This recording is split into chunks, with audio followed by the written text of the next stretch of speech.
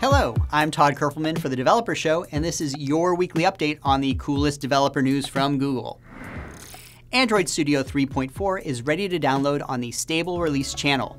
This update includes a new resource manager for improved asset management, a new project structure dialog as a front end to manage Gradle project files, R8 replacing ProGuard as the default code shrinker and deobfuscator, as well as over 300 bug fixes and stability enhancements. To get started with Android Studio 3.4 and find out everything that's new, check out the link in the post.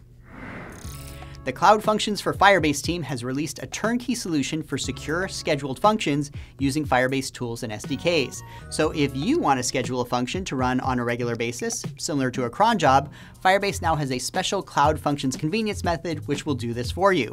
How convenient. To find out more about how to use this new method and see some sample code, check out the details in the post.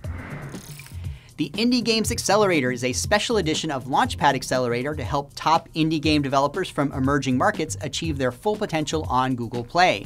The team is very excited to announce that applications for the class of 2019 are now open.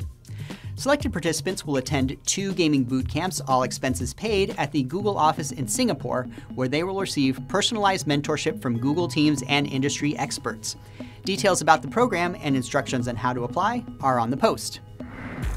In order to better protect you and your users from man-in-the-middle attacks, Google will block sign-ins from embedded browser frameworks like the Chromium Embedded Framework, or CEF, starting in June. If you are currently using CEF for sign-in, you should switch to using browser-based OAuth authentication.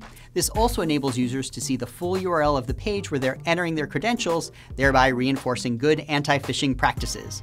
More details about this change are, you guessed it, on the post. Deep neural networks are great at solving hard problems such as image classification and text recognition.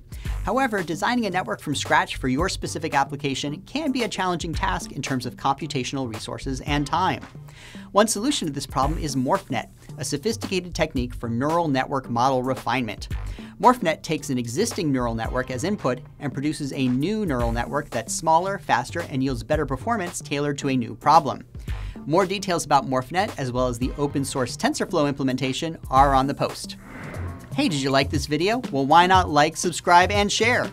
I'm Todd Kerpelman for the Developer Show. Thanks for watching, and we'll see you next week. This is like the world record clap for, like this is how we did it. I don't know, it's a thing. What was the record? Do you remember? Much faster than I'm able to do it.